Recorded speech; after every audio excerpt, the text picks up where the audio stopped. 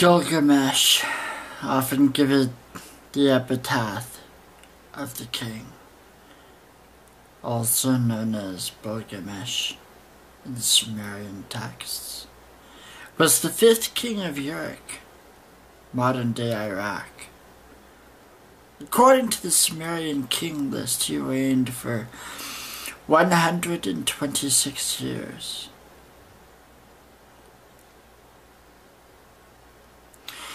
In the Epic of Gilgamesh, Gilgamesh is credited with the building of the legendary walls of Uruk. An alternative version has Gilgamesh telling Ush-Anabi, the ferryman, the city's walls were built by the 7 sages.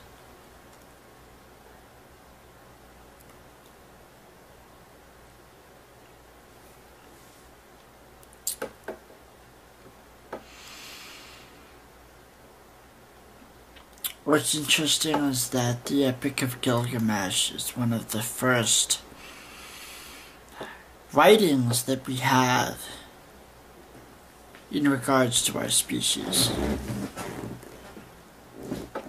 Fascinating.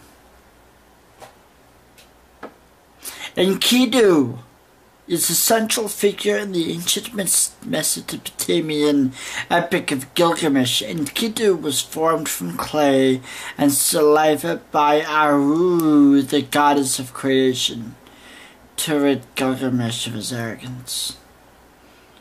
In the story, he is a wild man raised by animals and ignorant of human society until he is bidden by Shamat. Thereafter, a series of interactions with humans and human ways bring him closer to civilization, culminating in a wrestling match between Gilgamesh, king of Uruk, and Enkidu, embodies the wild natural world.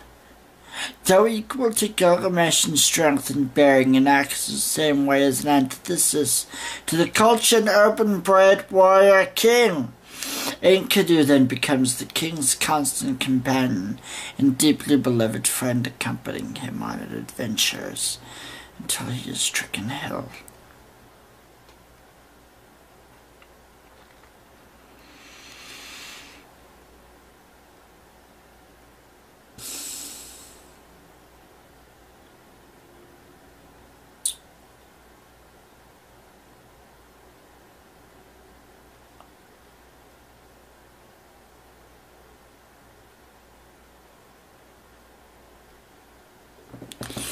I know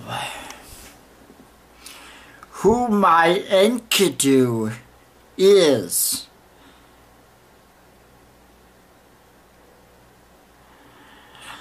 I command him to come forth, and I shall wrestle him hand to hand.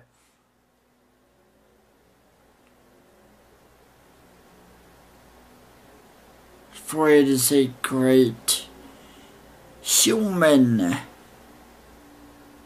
competition, endeavor, challenge, contest, union, whatever you choose to call it, whereas two wrestle forth.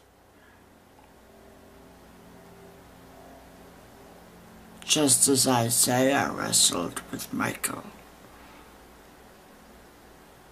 as Gilgamesh wrestled with Enkidu.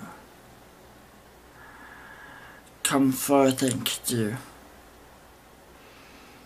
I shall wrestle with you, and we shall be at a stalemate, and then we shall become friends, and then I shall mourn your death and honor you.